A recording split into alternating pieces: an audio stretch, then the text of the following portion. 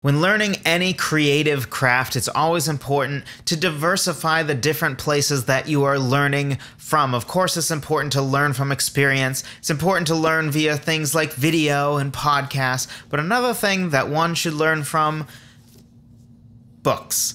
So today we are going to be talking about Writing Better Lyrics by Pattison. I'm going to go through 3 tips that I think were important takeaways from this book. I've read through it several times. It's super helpful. Let's talk about it.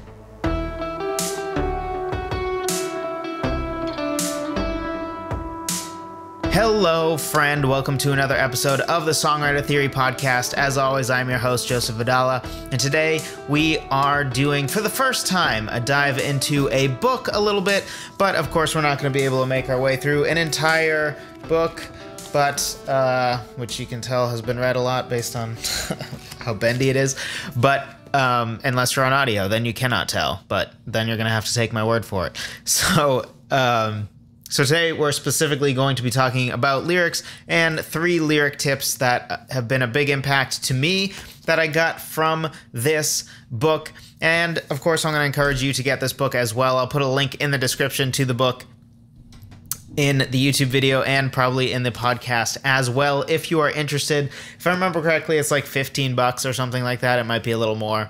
Don't hunt me down if it is a little more, because it's just what I think I remember. It's been a while since I actually bought this book. I've read it multiple times since buying it. It's actually the first songwriting book I bought, and it inspired me to buy more. I have more now because this is actually pretty good. So, first thing, perspectives matter.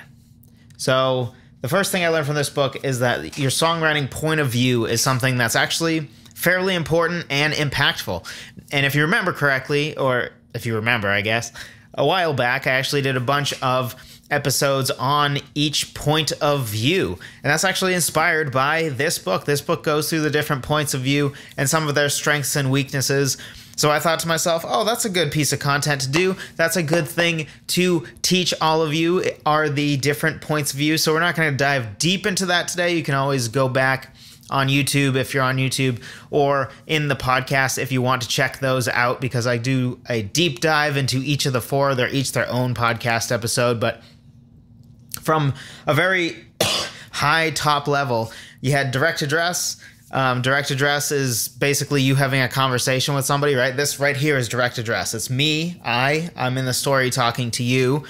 And it's generally the most intimate point of view. This is the point of view that you're probably going to be using most often. It's probably the most common songwriting point of view. Pretty much every love song fits into this, right? Like, you broke my heart, right? The you in the song is the person on the other side listening to the song. It's not really, obviously. It's whoever the person was, but that's sort of how the direct address works, where you can kind of put yourself in the shoes of the you of the story as the listener. And then this first person point of view, where there's no you, there's only an I and then a he, she, they. So this is sort of like, telling your spouse about some story about you and your high school friends back in the day or something, right? Because there's an I in the story, me and my friends did this, but I'm recounting it to my wife, and I'm telling her the story, but she's not actually in the story. And that's what first person point of view is, which is certainly one that we can take advantage of in the context of songwriting. Second person, probably the most rare. There's no distinct I in second person. So it usually is something where the narrator is either talking to someone that's in the world of the song, but the narrator's outside of that world, or probably more commonly it's sort of the man looking in the mirror type concept of, you're talking to yourself, would be the other main way that second person is used. Third person, there's no I, it's just he, she, they, right? So you're functioning as a narrator that's outside of the world, right? So, for example, in a movie, if the narrator is implied to be sort of this godlike, all-knowing narrator that's narrating this story that's outside of their world, right? So, for example, if it's somebody reading from a book, right? In that case, you're a third-person narrator because you're not in that story. You're just telling the story. That's what third person is. This tends to be the least intimate point of view, but it's also the most objective point of view. So going through those 4 points of view, this book takes a deep dive into all 4 and the strengths and weaknesses of them, how to do them. And that was something that I found super helpful because honestly, I had taken points of view for granted before I read the book for the first time.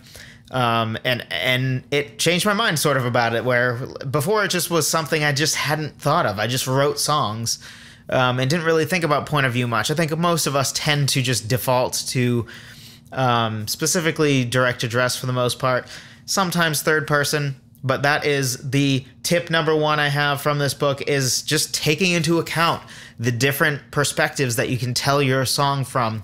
They each have their different strengths, but you know, again, if you want to take a deep dive into this, either A, get the book, or B, or you could do both, obviously. B, go check out the podcast I did where I took a deep dive into each of these. Also, there are YouTube videos as well if you are on YouTube. But the main thing to take away from this is, for right now, just think through, like, okay, what point of view do I tend to do, and what are some different points of view that I can try that just functions as a different way of telling a story. Specifically, I would say if you've mostly done direct address, I would encourage you to try third person. I think that's probably the second easiest to do and the most radically different in some ways, considering that one is extraordinarily intimate and the other one is like you being a narrator that's, in theory, unbiased in the story. Tip number 2. This is probably the number 1 takeaway from this book. So if you've read this book or if you've heard of Pattison before, this is probably the number 1 thing that he's known for, and that is object writing. And specifically, I want to talk here about the power of object writing. I think I've talked about object writing before during the podcast, but for today's episode's purposes, to me, the main underlying takeaway is a lot of us think through practicing as something that you do for skills, right? So to get better at a skill, we have to practice that skill. And I think as songwriters, it's easy to be like, oh, our skill is, our instrument. So I might work on my voice. I might work on my piano skills, my guitar skills. I do scales and practice improvisation and stuff like that. But I think what sometimes we might neglect doing is the idea of practicing songwriting, and specifically in this case, practicing lyric writing, or at least practicing deep diving into our emotions, which is sort of what lyric writing ends up being, right? Lyric writing, it should be a visceral, emotional type thing, because nobody wants bland lyrics that feel lifeless. They should feel real and like they were taken out of the center of our heart, right? That's sort of what makes something moving, is feeling that real, just that realness, which usually only comes from something that's very genuine from the heart. So what object writing does is it sort of teaches you to do that and to do it more quickly and more well. So if you don't know what it is, the brief version is basically his specific recommendation is taking 10 minutes in the morning and exactly 10 minutes, not more than 10 minutes, exactly 10 minutes, like set a timer. And you pick an object, so say camera, right? I'm looking at a camera right now. Take that, and then you deep dive talking about the camera, and you can go anywhere with this. You don't have to stay on the camera for 10 minutes. But you utilize all your different emotions, all your different senses, not emotions. So like, your 5 main senses: hearing, smell, taste, touch, sight. But also organic, which is like heartbeat, right? Or feeling the sweat come, or pulse, muscle tension, and kinesthetic sense, which is sort of your sense in relation to the world, right? Is the room spinning because you have vertigo, or is the room spinning because you get seasick? If you're anything like me, I get sick like a dog with ocean stuff.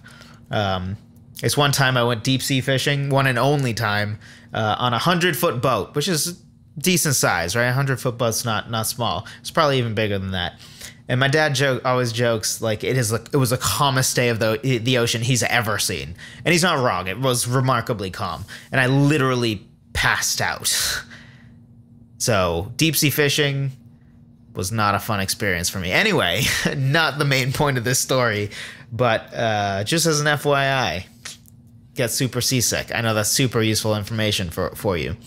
You'll keep that in mind for the future because it's so important, right? I hear you shaking your head. That's okay. That's okay. You're right. That was completely unnecessary information. So anyway, he advises 10 minutes in the morning. You just write, utilizing your senses. Again, it's all sensory driven. You know, how does it make you feel? What are you hearing? Do you hear the, you know, say the camera still has film in it? Like, do you hear the film as it rolls through? And you're talking about what you see and what you feel. And the idea of it is you want to be able to more quickly dive into your senses and just dive into, you know, deeper writing more quickly. And that's sort of what object writing is meant to train you to do. Now, full disclosure, I've done the specific brand of object writing that he talks about, certainly many times, but it's not really something that I commit to doing every single day. For me personally, it's something that I sort of made my own brand of off of it.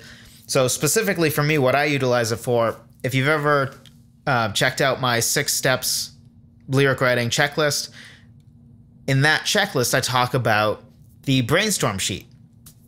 And in the brainstorm sheet, often what I do at the top, besides the images, so I get the Google images, which if you don't know, I'm talking about free guide, link in the description. It's at songwritertheory.com/lyric checklist. And it takes you through my 6 steps that I go through for developing a lyric, because it's not one step. You don't just write the lyric and it's good and it's fine. You don't just keep writing lyrics with no rhyme or reason behind it until you have something decent. Like, there's 6 steps that you can do that will make it so much easier, more effective, and make each step have less pressure. So check that out if you're interested. But so in my brainstorm sheet, I grab Google images that help sort of keep that inspiration and have something to look at to give me some visceral feelings to write off of. And another thing I usually do at the top is not exactly object writing. Sometimes it's more exactly object writing, but it's more just I write for 10 minutes or more without being judgmental about it or anything. And I'm not even trying to write lyrics, right? So this object writing thing, you're not trying to write lyrics. You are just writing what you feel and think in paragraph form. So that's exactly what I do to help sort of work out some of the inner associations I have and feelings I have and senses I have towards whatever it is that I think the song is going to be about. And a lot of times it gives me a lot of stuff to pull from when I'm actually writing the actual lyrics. Sometimes I'll come up with, you know, certain words and really good verbs that I use that I'm like, oh yeah, that's exactly the verb I need in this song. And it gives me words that I can pull from. It gives me emotions I can pull from, which is another beauty of object writing, or your own version of object writing, which is the idea that you can take what you've done, right, which is an exercise primarily. The primary, well, that's not how you say the word primary. The primary goal of it, right, is like scales. When you practice scales on the piano or guitar, right, you're not really trying to do anything productive outside of you are working on your skill. And that's true of object writing as well. But the beauty of object writing is it also could be something that actually leads to something. So it's almost more like improvisation, but this is improvisation of words. So I've talked many times that I think improvisation using an instrument is like the heart of songwriting. It's how songwriting starts, right? A lot of times how I start writing songs is I just improvise at the piano for like an hour, and maybe I come up with 3 or 4 different piano riffs that I really like, and those are the starts of songs. Object writing can be the same thing, but for lyrics. So anyway, that is literally the first chapter of this book. Good stuff. You can also check out, I think he has a whole website about it that even has a 10-minute timer, if I remember correctly. That's tip number 2, object writing. Tip number 3, the role of meter in lyrics and sort of how it can play with the listener's expectations. So a lot of songs and a lot of things tend to be in common meter. And meter is something that I think is a great example of something that applies to both lyrics and poetry, because lyrics really should be poetry, right? And you can even say that it is poetry. Whether it's good poetry or not is a different discussion. And regardless, though, your average songwriter, to me at least it seems, don't fancy themselves as poets, which I think is you're missing out if you're not. So if you don't think of yourself as a poet, you should start, because really a great songwriter is going to be a hybrid of a really good poet and a really good music composer, right? And the tendency as a songwriter can get away with being more average at both of those things. But I would challenge you, if you become really good or great at both of those things, your songwriting is just going to skyrocket, because those are the two primary skills. But that aside, something that poets think about more, that I think sometimes we as lyricists, it's easy to kind of just like put words that go to music, which is fine. That's a good start.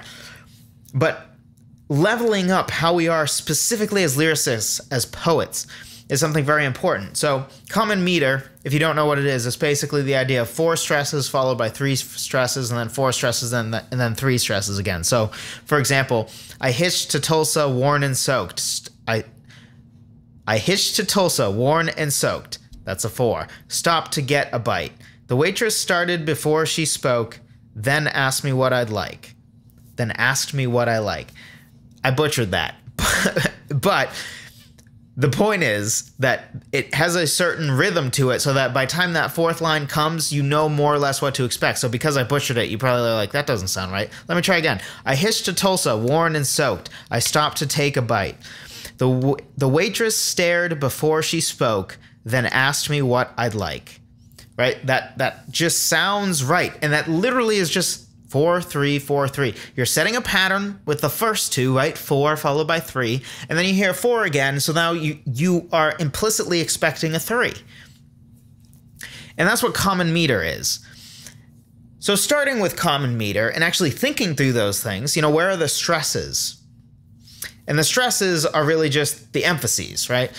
Where in these words is the natural emphasis? Because every word has natural emphases, right? Like my name is Joseph, not Joseph, right? That's literally just a difference of stress, right? The stress is on the Joe, unfortunately, because then some people just call me Joe, which is not my favorite, would be an understatement. So my eyes glaze over when somebody calls me Joe. You know what my favorite thing is? Another small aside here, but don't be that person. And you might know this person too. If you're like me and you want to be called specifically something, but people want to shorten your name, it's the most frustrating thing ever, right? The amount of times where there will be an introduction and I'll say hi, I'm Joseph. And they'll say, oh, hey, Joe. Okay, I literally just introduced myself as Joseph. And then you just assumed that I go by Joe. Why would you assume that? I introduced myself as Joseph. Or I signed my email as Joseph. Why would you assume that I go by Joe? Major pet peeve. Drop a like on this video if you're there, or drop a comment down below if you are like me and you've gone through this. You want to go by your full name. Maybe your name's like Nicholas or something, and you don't like going by Nick, but people just insist on calling you that. Whatever your scenario is, let me know in the comments. But anyway, let's wrap this up. So common meter is a good thing to start with, which is just 4 emphases, 3, 4, 3. But you can also play with that. And this book really dives into the different ways that you can play with that and the different effects. We don't have time to go through all that. It's a whole chapter in this book, so obviously it's not something we can cover in the last couple minutes of this episode. But an example is he changed up the lyrics. So the lyric I just read is directly from the book. So a change up would be, I hitched to Tulsa, worn and soaked, stopped to get a bite. The waitress stared before she spoke. I felt the vibe. So now that last one went down to 2 stresses. So it sounds off, right? So in context, it almost catches you off guard and gets your attention a little bit. And you can use that in your song lyrics on purpose to get that effect, right? Another example would be making that 4th one, instead of another 3, you actually up it to 4. I hitched to Tulsa, worn and soaked, stopped to get a bite. The waitress stared before she spoke, then smiled and asked me what I'd like. So again, just has a different feel. And in the book, he really gets into how that can be paired with rhyming and just is a deeper dive. So again, I encourage you to get the book. Link will be in the description if you are interested. Really good book. Certainly highly recommend it. And I'm pretty picky about lyric stuff. And so it's a little rare for me to feel like there's really nothing I saw in this book where I'm like, nah. It's really solid, and it's not pretentious. So I think that's something where I feel like the music world is one of two things. And I try to be right in the middle.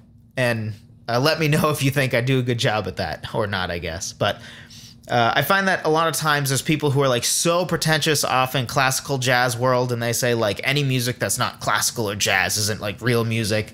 And, you know, if we're not talking about A flat minor 11th chords and you know, like anytime they hear C major chord, they're just like, oh, boring, horrible, never do it ever. It's not even real music, right? So you got the really pretentious crowd, which, for the record, I think there's tons to learn from that side of things. As you know, I'm a big believer in music theory, and it's very important, but which is sort of the point I'm getting at. And then there's the other side, right? Which is like, oh, just like put out a chord progression, like pick up a chord progression from the internet, like 1, 5, 6, 4, you'll be good. Just like sing stuff and it feels right, you're good. And like songwriting's easy. You don't have to like learn any music theory. You don't have to like learn the language of the thing that you write in, like, right? Like, I don't know Spanish, and I write books in Spanish all the time, right? Like, that's not how it works. So learn some music theory. I also have a free guide on that, by the way, for the 4 pillars that you should learn. But anyway, hope this was helpful to you. If it was and you're on YouTube, be sure to drop a like. It helps me out with the YouTube algorithm, helps more people find this content. And if you've been a podcast listener for a long time and you haven't yet, I don't know the exact number of people who have left reviews on iTunes, but I know that the number difference between the amount of people who listen every single week, based on even last I checked on the stats, which was like months ago, and months ago, it was way higher. Talking like times 300 or times 5, times crazy numbers based on how many people have left reviews on iTunes. So if you're one of those many people I'm talking about, and you've thought to yourself, man, I've gotten a lot of, you know, hopefully good stuff from this podcast. I listen every week. Or some of you have emailed me about like, hey, I just found your podcast and I'm starting from podcast 1 and now I'm on episode whatever and I'm trying to catch up. So if you're any of those people, and you've gotten, you know, a lot of helpful stuff from this, my one ask, leave an iTunes review, specifically if you feel like you can give it like 5 stars, hopefully, or at least 4 stars. If you don't think it's worth 4 stars, then first of all, why are you even listening to this podcast? I don't think I would listen to a podcast I would give 3 stars to. 4 is like the minimum, but anyway, it helps me out. It helps because it will allow other people to see, hey, this podcast is helpful, and then there will be more listeners. And then the more listeners there are, the eventually, hopefully, I can spend more time on this and even up the content. Obviously, it's come a ways already. I used to do 1 podcast and 1 blog post per week. Now we are up to 1 podcast and then like 2 other videos per week on most weeks. Some weeks it's just 1 extra video, but my goal eventually is to really get to like 3 videos every single week. But I need to be able to spend more time on it. Best way for you to help me get there is to tell people the good news of this show. And a great way to do that is just leaving a kind review on iTunes. So if you haven't done that, that's my plea to you all. Thank you for listening again. Link in the description for the free guide, which is my 6 steps that I go through when I'm writing a lyric. It is super helpful. I've said this in some private emails. It's my personal favorite of the free guides I have, because it's so... lyrics are just so often abandoned or taken for granted, and they shouldn't be. And these 6 steps just help make it much easier to get good lyrics out there. So I love this guide. Be sure to grab it. songwritertheory.com/lyric checklist. Thank you for watching. Thank you for listening. And I will talk to you next time.